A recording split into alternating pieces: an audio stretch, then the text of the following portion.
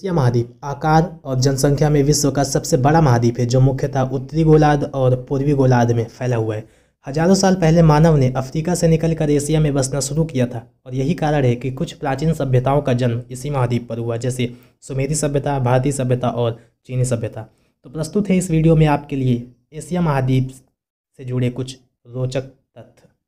Asia महाद्वीप का क्षेत्रफल लगभग 4,46,00,000 वर्ग किलोमीटर है, जो पृथ्वी के कुल क्षेत्रफल का 8.7% और थल क्षेत्र का 30% हिस्सा है। एशिया में चीन, जापान, भारत और रूस समेत कुल 48 देश है। इसमें ताइवान और हांगकांग जैसे देश शामिल नहीं है, क्योंकि यह देश चीन के अधीन है और पूरी तरह से स्वतंत्र नहीं है। एशिया की आबादी लगभग 444 करोड़ है, जो पूरे विश्व की आबादी का 60% है।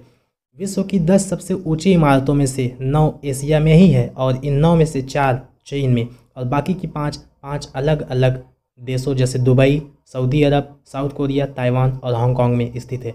विश्व के 5 प्रमुख धर्म हिंदू, ईसाई, इस्लाम, चीन लोक सभ्यता तथा बौद्ध धर्म का उदय एशिया में ही हुआ। एशिया में सबसे ज़्यादा आबादी इस्लाम धर्म को मानने वालों की है। महाद्वीप की लगभग 140 करोड़ आबादी मुस्लिम है, जो महाद्वीप की कुल आबादी का 32% हिस्सा है। एशिया में हिंदुओं की आबादी लगभग 110 करोड़ है, जो महाद्वीप की कुल आबादी का लगभग 25.3% है। इसका मतलब एशिया का हर चौथा आदमी हिंदू है। हिंदुओं और मुसलमानों के बाद ईसाइयों 12.6% और बौद्ध 12% पर आता है। महाद्वीप की बाकी आबादी अन्य छोटे छोटे संप्रदायों और धर्मों को मानती है। एशिया का सबसे बड़ा द्वीप बोर्नियो है, जिसका क्षेत्रफल लगभग 7,43,000 वर्ग किलोमीटर है।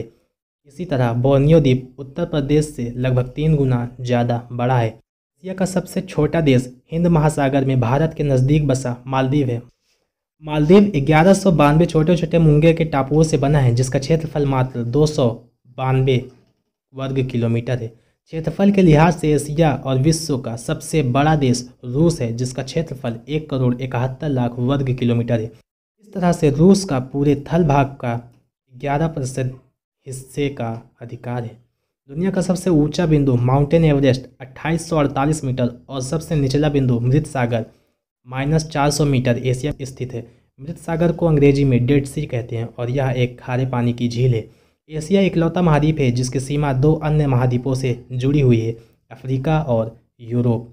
दुनिया की 3 सबसे बड़ी अर्थव्यवस्थाओं में से 2 चीन दूसरी और जापान तीसरी एशिया में ही है।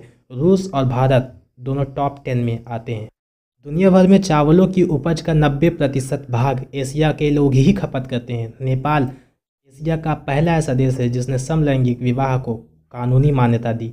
लिखने की कला एशिया के लोगों ने ही विकसित की है।